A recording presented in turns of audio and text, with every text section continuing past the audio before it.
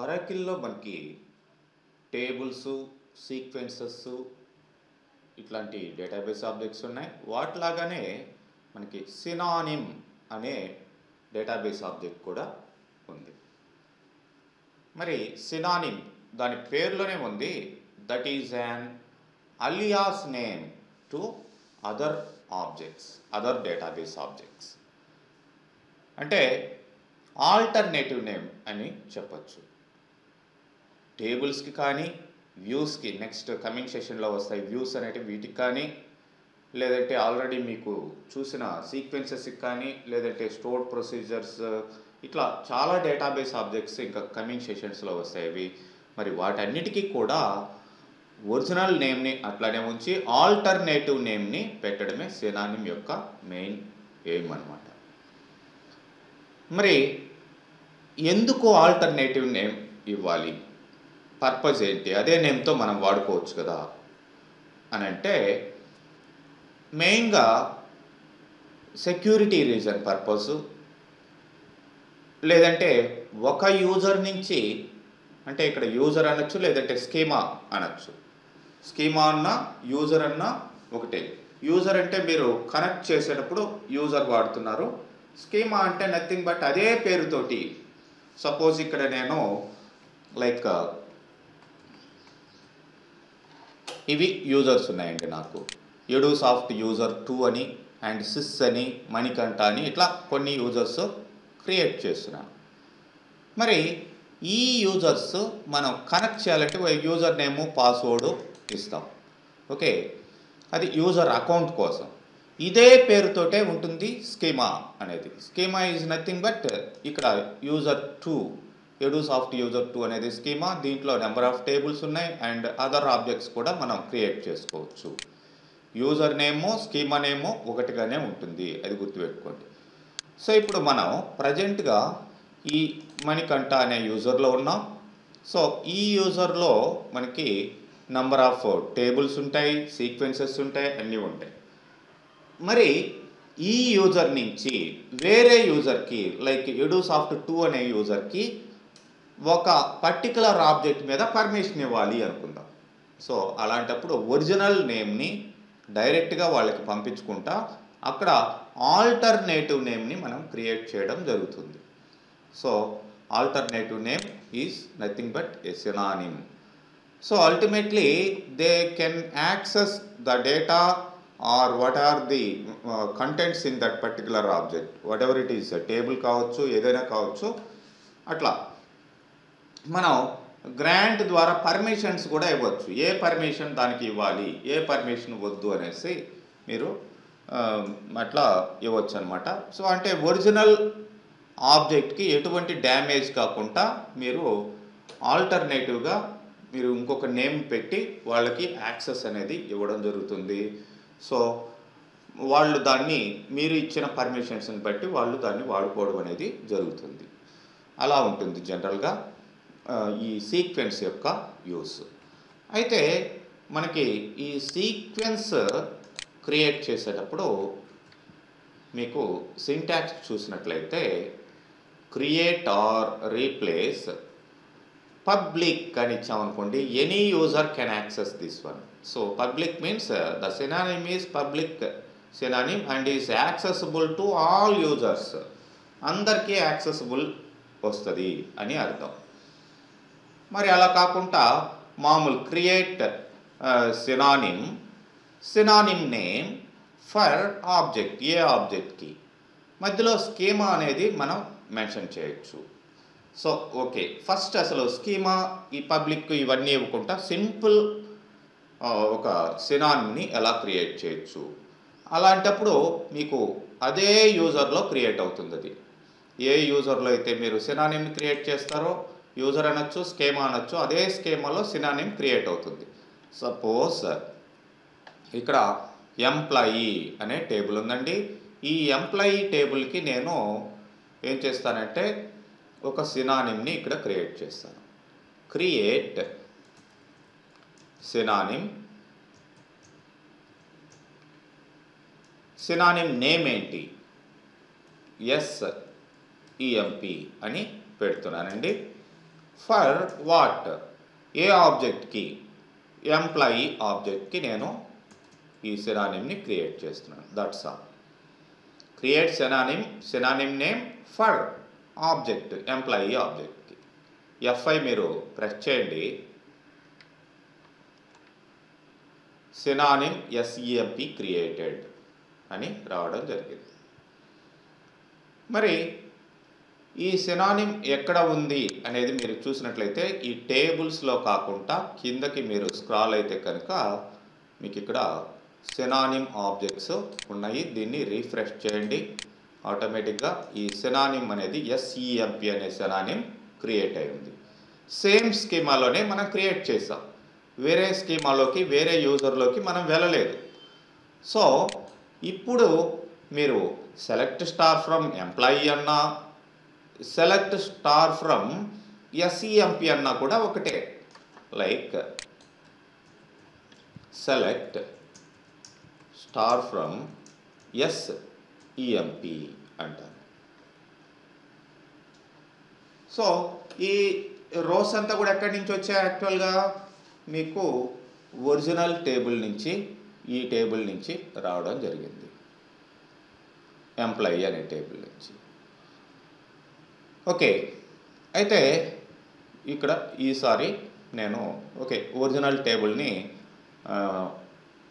Use చేసుకొని ఇది డేటాని తీసుకొస్తుంది కదా. మరి ఒరిజినల్ టేబుల్ని డ్రాప్ చేస్తే పరిస్థితి ఏంటి, లేదంటే ఈ స్కీమాని డ్రాప్ చేస్తే పరిస్థితి ఏంటి? సో ఇప్పుడు నేను డ్రాప్ సినానిమ్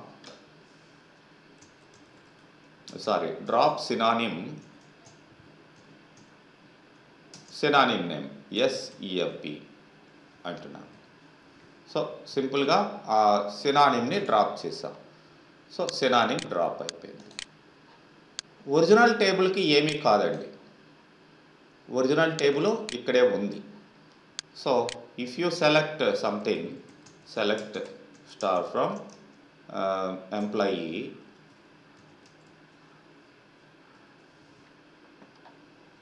నేను ఇక్కడ ఎగ్జాంపుల్స్ మీకు కొన్ని ఇచ్చున్నాను. మీరు ఇవి కాకుండా నేను ఈ వీడియో పంపిస్తాను కదా, దాని ప్రకారం కూడా మీరు ప్రాక్టీస్ చేయండి. అంటే మోర్ డీటెయిల్గా ఇక్కడ ఇస్తాను ఇప్పుడు మీకు. ఓకే, సినానిమ్ని డ్రాప్ చేస్తే ఎంప్లాయీ టేబుల్కి ఏమీ కాలేదు. గుడ్. మరి ఆ యొక్క ఒరిజినల్ ఆబ్జెక్ట్ని, అంటే ఈ టేబుల్ని డ్రాప్ చేస్తే ఏమవుతుంది? నేను వేరే టేబుల్ని తీసుకుంటానండి. లైక్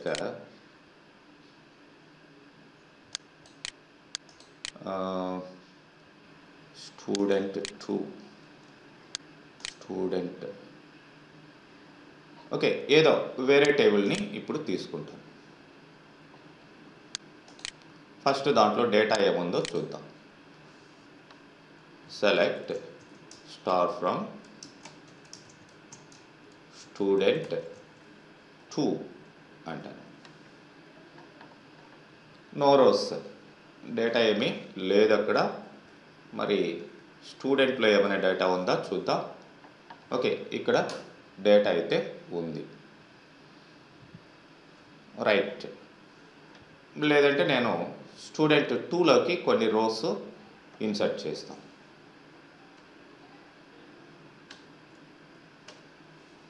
లేదు, నేను ఒక స్టూడెంట్ టేబుల్నే తీసుకొని ఇంకొక టేబుల్ని క్రియేట్ చేస్తాను. క్రియేట్ టేబుల్, ఎందుకంటే నేను ఇది డ్రాప్ చేయబోతాను కాబట్టి టెంపరవరీగా ఈ టేబుల్ని క్రియేట్ చేసుకున్నాను. Create table student something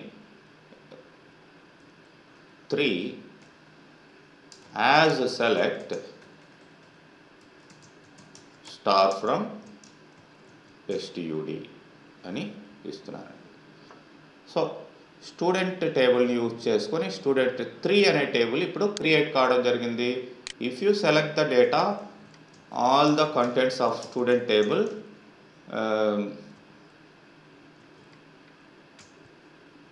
will be in student 3 also. Okay, 7 rows ఇక్కడ ఉన్నాయి. మరి ఈ స్టూడెంట్ 3ని యూజ్ చేసుకొని నేను ఇప్పుడు ఒక కొత్త సినానిమ్ని క్రియేట్ చేయబోతున్నాను. So this is student 3. So create synonym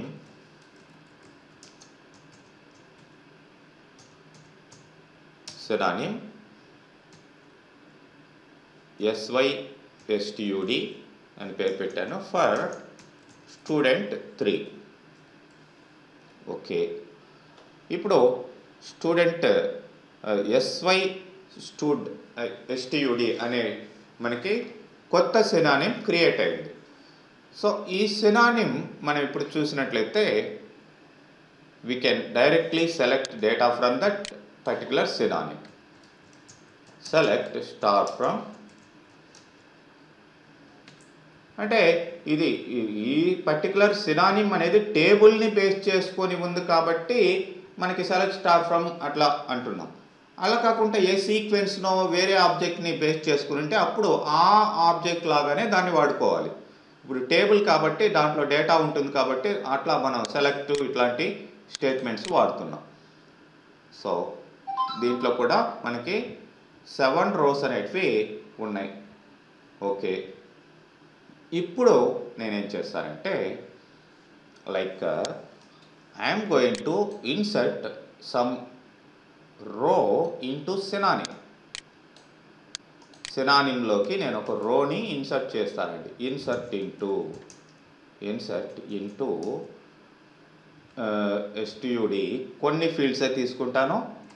so that is SNO, SName ఆ రెండే ఇన్సర్ట్ చేస్తున్నానండి. Values something like 200 and I'm giving like ఇట్లా ఇచ్చాను. ఓకే, 1 రో ఇన్సర్టెడ్. దేంట్లోకి? సినానిమ్లోకా టేబుల్లోకా అనేది మనం ఇప్పుడు వెరిఫై చేద్దాం. సో ఇప్పుడు select star from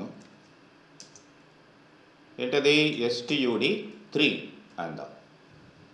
STUD 3లోకి data ఉందా వెళ్ళిందా లేదా అనేది ఫస్ట్ మనం చెక్ చేద్దాం. ఓకే, 200 హరి వెళ్ళింది. STUD 2లోకి వెళ్ళిందంటే సినానిమ్లో కూడా ఆటోమేటిక్గా సినానిమ్ అలియాస్ నేమ్ అంతే, బేస్ చేసుకొని ఉండేది మాత్రం స్టూడెంట్ 3నే. సో ఇక్కడ SYSTUD అంట. సో సేమ్ రిజల్ట్ రావాలి మనకి. ఓకే, 8 రోస్ వచ్చాయి. ఇక డిలీట్ చేసినా ఏం చేసినా సరే యాజ్ ఇట్ ఈస్ జరుగుతుంది అనేది మనకి అర్థమైపోయింది. బేస్ టేబుల్లో కూడా ఈ టేబుల్లో కూడా ఇక్కడ చేసిన అంటే సినానిమ్ ద్వారా చేసిన యాక్షన్స్ అక్కడ కూడా ఎఫెక్ట్ అవుతాయి అనేది క్లియర్గా మనకి తెలుస్తుంది. So what I'm going to do is I'm going to drop that particular table, base టేబుల్ని నేను డ్రాప్ చేస్తున్నాను. Drop table, so STUD 3 అంటానండి. So మెయిన్గా ఆ బేస్ అయి ఉన్న టేబుల్ని డ్రాప్ చేసాను.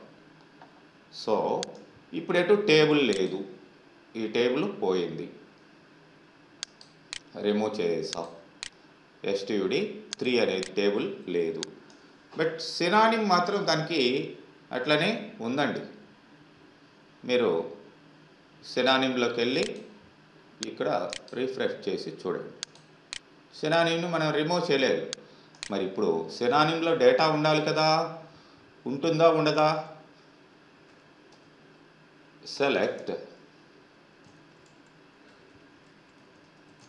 Select star from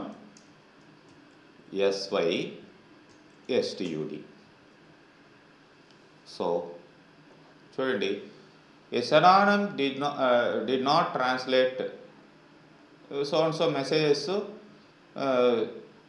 synonym translation is no longer valid అని message వస్తుంది. ఎందుకంటే target schema does not exist, లేదంటే టార్గెట్ ఆబ్జెక్ట్ లేదు, ఇట్లా మనకి వాటి మధ్యలో లింక్స్ కట్ అయినాయి, ఇట్లా మెసేజెస్ చూపిస్తుంది. అంటే బేస్ టేబుల్ లేకపోతే ఇప్పుడు సినానిమ్ అనేది వేస్ట్ అనేది గుర్తుపెట్టుకోవాలి. ఓకే, సో ఇప్పుడు దీన్ని మనం సింపుల్గా ఇక్కడ కూడా డ్రాప్ చేసేయచ్చు. Okay, apply. I dropped the synonym also. మరి మీరు ఒక పబ్లిక్ సినానిమ్ని ఎలా క్రియేట్ చేయాలి, లేదంటే మామూలుగా వేరే స్కీమాకి సినానిమ్ని ఎలా క్రియేట్ చేయాలి అనేది చూద్దాం. అంటే ఇక్కడ మీరు గుర్తుపెట్టుకోవాలి, మణికంఠ అనేది ఒక యూజరు, ఇది ఒక యూజరు, ఈ రెండు యూజర్స్ యాక్టివ్లో ఉన్నాయి. మరి ఇప్పుడు ఎడూసాఫ్ట్ _user 2లోకి మీరు వెళ్ళి చూసినట్లయితే ఇక్కడ టేబుల్స్ ఏమున్నాయో చూడండి. 3 టేబుల్స్ ఏమున్నాయి, ఈ తర్వాత ఇక్కడ సినానిమ్స్ ఏమున్నాయి అనేది కూడా ఒకసారి చెక్ చేసుకోండి. సినానిమ్స్ కూడా ఏమీ లేవు. ఇప్పుడేం చేస్తానంటే నేను ఈ యూజర్ నుంచి ఆ యూజర్కి ఒక సినానిమ్ ద్వారా పర్మిషన్స్ ఇచ్చామన్నమాట, ఇస్తాం ఇప్పుడు. సో ప్రొడక్ట్ అనే టేబుల్ని తీసుకుందాం. ప్రొడక్ట్ టేబుల్లో డేటా ఏముందో ఒకసారి చెక్ చేసుకోండి. సో ఒక 3 రికార్డ్స్ ఇక్కడ ఉన్నాయి, దాన్ని మనం సినానిమ్ ద్వారా అక్కడికి పంపిద్దాం. మరి ఇప్పుడు క్రియేట్ చేసేటప్పుడు మీరు జాగ్రత్తగా, అంటే కంపల్సరీగా ఇక్కడ 2 స్కీమాస్ ఉండాలి, అంటే 2 యూజర్స్ ఉండాలి. ఈ యూజర్ నుంచి ఆ యూజర్కి నేను ట్రాన్స్ఫర్ చేస్తాను. సో ఈ యూజర్లో నేను క్రియేట్ చేస్తున్నాను, క్రియేట్ సినానిమ్. ఇప్పుడు సినానిమ్ నేమ్ ఇచ్చేటప్పుడు అది ఎక్కడ క్రియేట్ కావాలి అనేది మీరు ఇవ్వచ్చు. క్రియేట్ సినానిమ్ ఎక్కడ క్రియేట్ కావాలి అంటే మీరు ఎడూసాఫ్ట్ _user 2లో క్రియేట్ కావాలి. So I have to mention that particular schema or user, Edusoft _user 2. ఈ యూజర్స్ మీరు ఇక్కడ ఇచ్చినవే కాబట్టి మీరు ఓన్గా ఎలా యూజర్ క్రియేట్ చేసుకోవాలో చెప్పున్నది కాబట్టి దాని ప్రకారం మీరు క్రియేట్ చేసుకో. యూజర్ 2 డాట్ ఇప్పుడు నేను ఎస్ ప్రొడక్ట్ అనే సినానిమ్ని క్రియేట్ చేస్తాను. దేనికి క్రియేట్ చేస్తున్నాం ఈ సినానిమ్ని అనేది ఇక్కడ మళ్ళీ మెన్షన్ చేయాలి. ఫర్ ఇప్పుడు వేరే స్కీమా కాబట్టి ఇక్కడ కూడా స్కీమాని మనం మెన్షన్ చేయాలి. ఏ స్కీమా నుంచి? మణికంఠ అనే స్కీమా నుంచి మనం ప్రొడక్ట్ మీద. సో ఫర్ మణికంఠ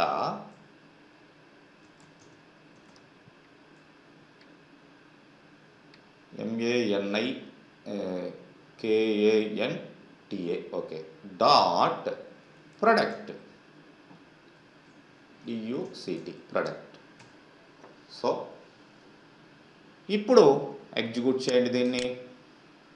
క్రియేట్ అయింది సినానిమ్. మరి సినానిమ్ ఎక్కడ ఉంటుంది? ఇక్కడికి ఈ సినానిమ్స్లోకి వెళ్ళి రిఫ్రెష్ చేయండి. మణికంఠలో క్రియేట్ కాలేదు. అది ఎక్కడ క్రియేట్ అయి ఉంటుంది? ఎడూసాఫ్ట్ యూజర్ 2లో క్రియేట్ అయి ఉంటుంది. సో మీరు ఈ ఎడూసాఫ్ట్ యూజర్ 2లోకి వెళ్ళి ఇక్కడ సినానిమ్స్ని రిఫ్రెష్ చేయండి. రిఫ్రెష్ ఇట్, ఇక్కడ క్రియేట్ అయింది. సో ఇప్పుడు ఏంటంటే మనం చూడండి, ఇక్కడ డీటెయిల్స్ అన్నీ వచ్చాయి. ఎప్పుడు క్రియేట్ అయింది, ఏంటి, దీని ఓనర్ ఎవరు. ఓనర్ ఇప్పుడు ఎడూసాఫ్ట్ యూజర్ 2నే ఇప్పుడు ఓనర్, వాడికి ఇచ్చేసాం కాబట్టి. ఆబ్జెక్ట్ ఓనర్ ఎవరు? Object owner Manikanta. Object name ఏంటి? ప్రొడక్ట్. ఆబ్జెక్ట్ టైప్ ఏంటది? టేబుల్. అంటే టేబుల్కి కానీ వేరే వాటికి కూడా ఇవ్వచ్చు కదా. Base object product. ఓకే, ఇట్లా మీకు మొత్తం కూడా ఈ డీటెయిల్స్ అన్నీ ఇది చూపిస్తుంది. మరి ఇప్పుడు మనం ఏం చేయొచ్చు?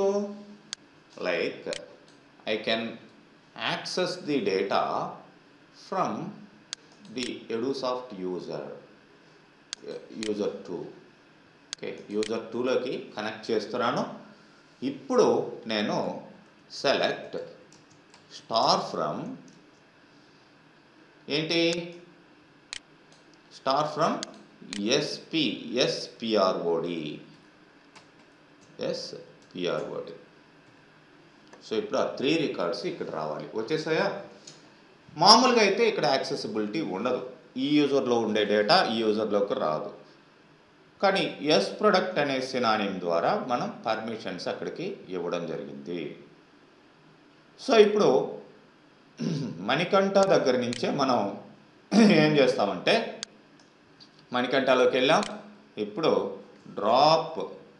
synonym,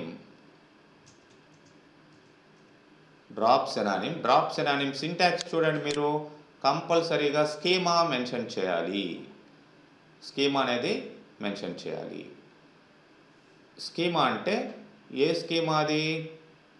ఇప్పుడు user2.product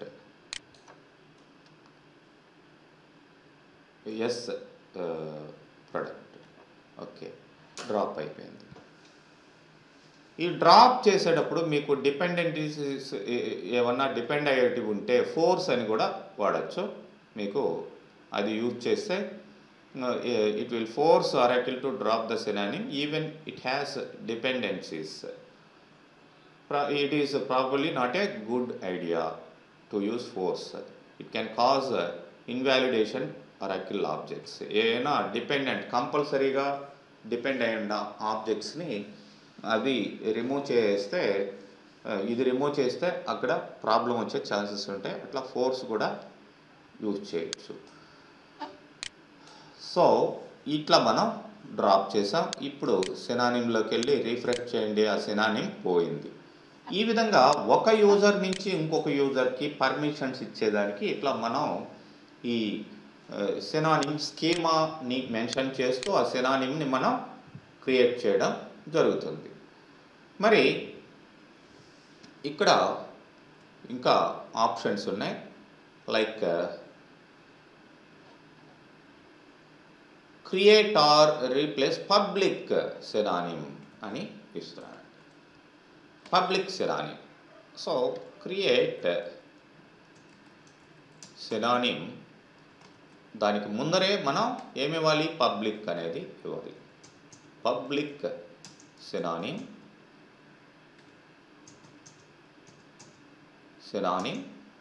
సినానిమ్ నేమ్ సింపుల్గా S1 అంటాను. ఫర్ ఆబ్జెక్ట్, ఏదో ఒక ఆబ్జెక్ట్ని మీరు సెలెక్ట్ చేసుకోండి. నేను ఇప్పుడు ఓన్లీ టేబుల్స్ యూజ్ చేస్తున్నాను. Suppose for DEPT అంటానండి. DEPT synonym S1 created. ఎక్కడ క్రియేట్ అయిందో ఇప్పుడు చూద్దాం. ఈ సినానిమ్స్ కింద ఇక్కడ వెళ్ళి రీఫ్రెష్ చేయండి. ఇప్పుడు పబ్లిక్ కదా ఇది. సో ఇక్కడ చూడండి, రీఫ్రెష్ రాలా. సో ఇక్కడికి వెళ్ళి చూడండి,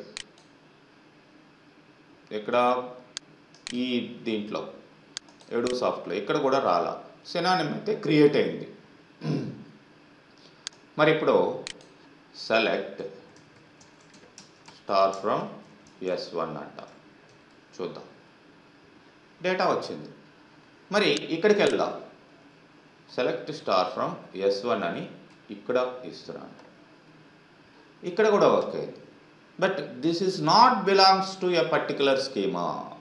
దిస్ ఈజ్ పబ్లిక్ సినానిమ్. మీరు పబ్లిక్ సినానిమ్ని చూడాలంటే ఇక్కడ చూడండి, సినానిమ్స్ కాకుండా కింద పబ్లిక్ సినానిమ్స్ అని ఉంది. ఇక్కడ లిస్ట్ అవుట్ అవుతాయి పబ్లిక్ సినానిమ్స్. ఇవన్నీ కూడా చాలా వస్తున్నాయి. ఇవన్నీ మీకు అవి సిస్టమ్ యూజ్ చేసిన, సిస్టమ్ జనరేట్ చేసిన synonyms.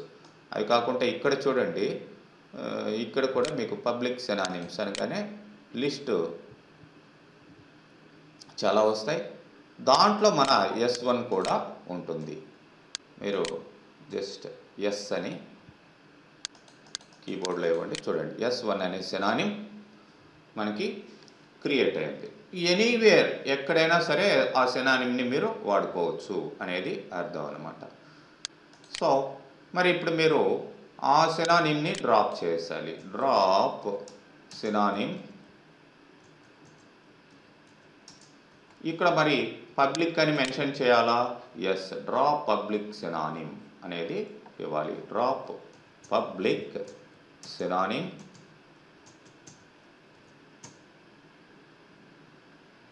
Sorry, drop public synonym S1. So ఏ యూజర్కి కూడా ఇప్పుడు ఇది లేకుండా మనం డ్రాప్ చేస్తున్నాం. డ్రాప్ ఇంకెక్కడ కూడా అది కనిపించదు, పబ్లిక్గా మనం రిమూవ్ చేసాం కాబట్టి. సో ఈ విధంగా మనం పబ్లిక్ సినానిమ్స్ని కూడా క్రియేట్ చేయొచ్చు. మరి ఇంకా ఇక్కడ మనకి ఈ సినానిమ్ని ఓన్లీ ఇప్పుడు టేబుల్స్కే మనం క్రియేట్ చేసాం. బట్ మనకి వ్యూస్ క్రియేట్ చేసుకోవచ్చు, నెంబర్ ఆఫ్ ఆబ్జెక్ట్స్, నెక్స్ట్ రాబోయే చాలా ఆబ్జెక్ట్స్కి మీరు క్రియేట్ చేసుకోవచ్చు. ఆల్రెడీ తెలిసిన ఒక ఆబ్జెక్ట్ మీకు సీక్వెన్స్ ఆబ్జెక్ట్ తెలుసు. సీక్వెన్స్ ఆబ్జెక్ట్ ద్వారా ఏ విధంగా ఆ యొక్క సీరియల్ నెంబర్స్ని జనరేట్ చేయాలి అనేది మీరు ఆల్రెడీ చూస్తున్నారు. So I'm going to create a sequence. So create sequence. First sequence ఇప్పుడు లేదు కాబట్టి సీక్వెన్స్ని క్రియేట్ చేస్తున్నాను. అఫ్కోర్స్ ఈ యూజర్లో ఉన్నాను. ఈ యూజర్ని ఇక దీన్ని కూడా మీరు ఎక్కడికైనా సరే పంపించవచ్చు. ఈ సీక్వెన్స్కి క్రియేట్ చేసిన సినానిమ్ కూడా.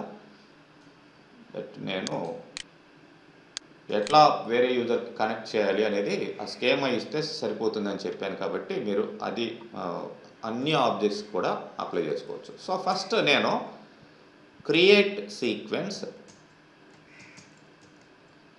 సీక్వెన్స్ నేమ్ SQ అని ఇస్తున్నాను. సో ఇప్పుడు సీక్వెన్స్కి మీకు ఆల్రెడీ చెప్పినట్లుగా ఇట్లా మిన్ value, max value, start with, increment by ఇట్లా ఉంటాయి. సో ఇప్పుడు మిన్ వాల్యూ, మినిమం వాల్యూ 1 అంటాను. మిన్ వాల్,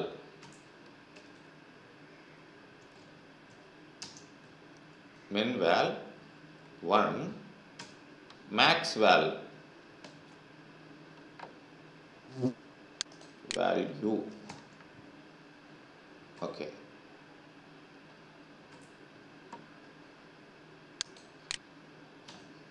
మ్యాక్స్ వాల్యూ సపోజ్ 5 అని ఇస్తున్నాను. And start with 1, increment by 1, increment by 1. ఇట్లా ఒక సీక్వెన్స్ని ఫస్ట్ క్రియేట్ చేస్తున్నాను. లాస్ట్లో సెమీకోలన్ పెడితే అండ్ అయిపోయింది. SQ అనేది సీక్వెన్స్ నేమ్, సీక్వెన్స్ క్రియేట్ అయింది. మరి ఈ సీక్వెన్స్కి కూడా మీరు మామూలుగా సీక్వెన్స్లో ఉండే వాల్యూని ఎలా సెలెక్ట్ చేస్తారు? లైక్ సెలెక్ట్ చేయొచ్చు, దాన్ని వేరే టేబుల్లోకి ఇన్సర్ట్ చేయొచ్చు. Like select SQ dot next wall from something jewel అని అంటున్నాను. సో నెక్స్ట్ వాల్యూ 1, మళ్ళీ నెక్స్ట్ వాల్యూ అంటే 2 ఇట్లా జనరేట్ అవుతుంటుంది. సో ఇప్పుడు నేనేం చేస్తానంటే దీనికి ఈ SQ అనే దానికి క్రియేట్ సినానిమ్